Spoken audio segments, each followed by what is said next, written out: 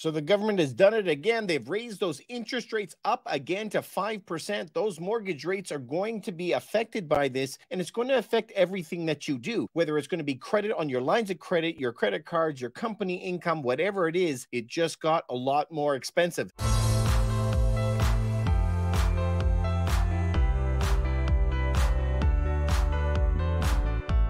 We're going to be diving into what did J-Pow talk about today. I think it gives us a lot of guidance to where we're going to be in the very near future. So let's share this with you guys, and I want to know what you guys think about what he's going to be saying.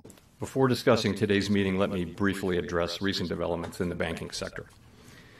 In the past 2 weeks, serious difficulties at a small number of banks have emerged.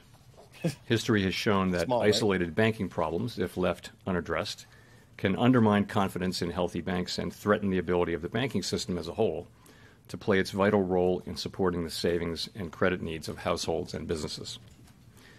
That is why, in response to these events, the Federal Reserve, working with the Treasury Department and the FDIC, took decisive actions to protect the U.S. economy and to strengthen public confidence in our banking system. So I just have to briefly jump in there, you guys. So what Jerome Powell is talking about is that we had all these collapses of the banks. Most knownly is that Silicon Valley Bank, and they were bailed out for $25 billion.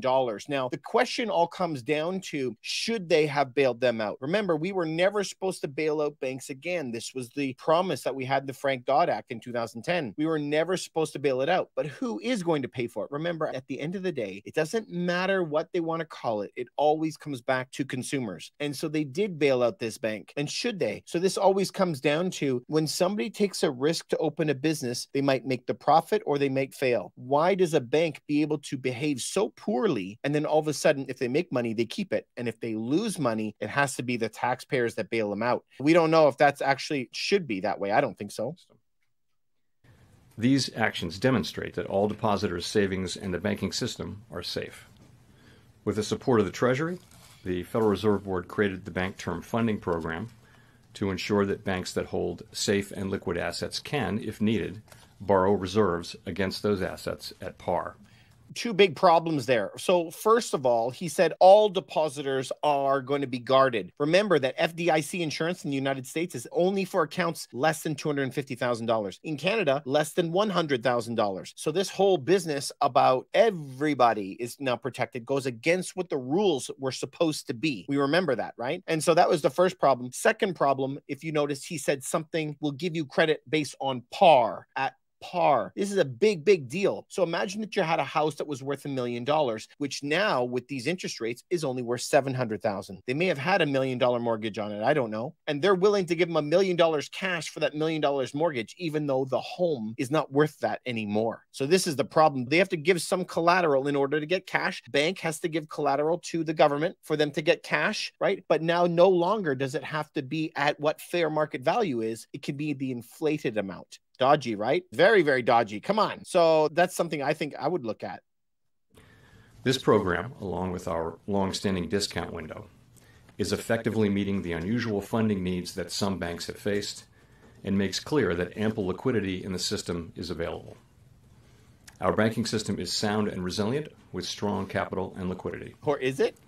We will continue to closely monitor conditions in the banking system and are prepared to use all of our tools as needed to keep it safe and sound.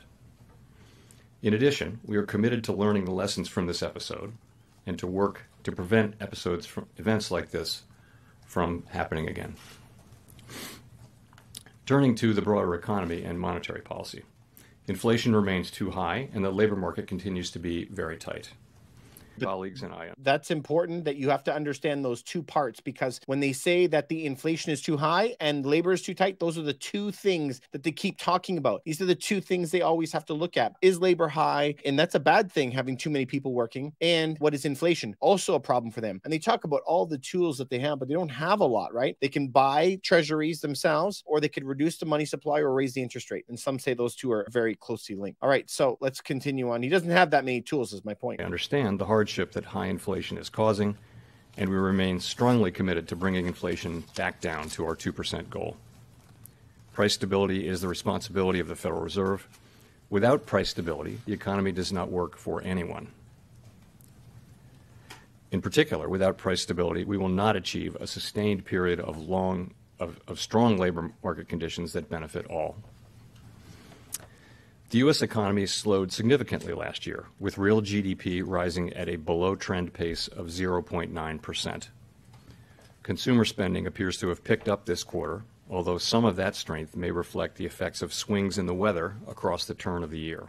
So we don't really need to hear all about the weather, you guys, but this is what's important, is that the rate has gone up. And why is the rate going up in the United States? Because the two things that they're looking at labor. Is there high employment? And the number is yes, we're at record highs. Number two, is inflation high? Yes, it's at record highs. Now, you know that Canada and the United States are like closely linked, tied to the hip. I'm in Canada. So 92%, I think it was, 94% of the time, whatever the United States does, Canada does as well, okay? But we're facing some really, really rocky times right now. No one has ever seen this before. Let me share my screen with you because we're facing a lot of problems across the board. Now, if we go look at the Fed rate hike, the Fed rate hike is now up by 1/4 percentage point, but they are promising that it may be coming near an end, which is a really good thing. The Federal Reserve said on Wednesday that it's gone up that 1/4 point. Yeah, we know that. Now, take a look at this chart. I find it funny because it was this high back before the Great Financial Crisis. And of course, once the Great Financial Crisis started hitting, they had to lower rates all the way to the floor. Okay, we know that. Then they started to get brave, much too late, by the way, and they started raising rates all the way until, check that out, it's now June 2019. If you guys remember, in the fall of 2019, right here, they had already seen the problems. It was dropping because there was massive contagion in the banking system. When that happened, okay, right in the fall, it fell to the floor. Notice, though, that when this problem happened, it's because their repo market almost exploded and the government was putting $10 billion of bonds in cash just to prevent the repo market from going under. This started happening before the pandemic started. Before. So the problems in the banking system have been around for a while. Now, what's happening with the inflation elsewhere? If we look at Canada, Canada now is worried that inflation is going to be stuck above 2%. The UK came out today. They had a 10.4% inflation. This is going to continue. The problem is with Canada and the United States is we are tied at the hip.